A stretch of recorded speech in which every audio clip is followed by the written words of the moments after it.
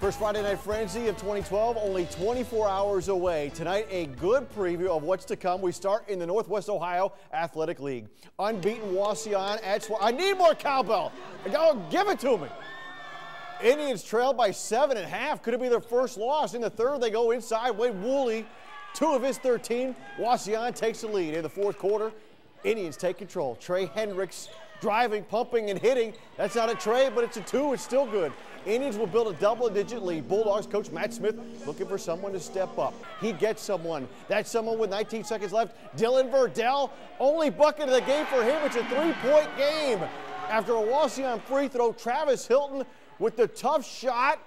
Got it. Good from 3. It's a 1-point game. Indians hit 2 more free throws. Last chance for Swanton. Hilton from half court to tie.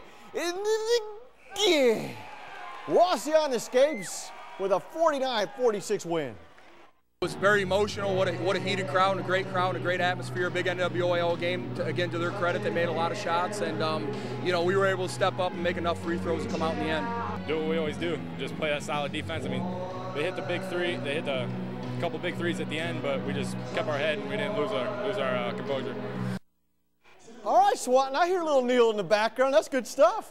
Patrick Henry at Evergreen. Patriots on fire early. Austin Crispin hits from deep. PH up 7. End of the first. Crispin again. Corner. Good.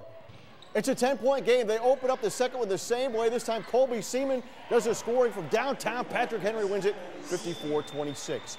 Delta at Ottawa Hills. Ian Tricky. It is Tricky to rock around. He gets it to drop from the 3-point line. Green Bears up 1. And then Tricky, this time they cover him, but great ball movement. Eventually 6'7" sophomore R.J. Coyle scores.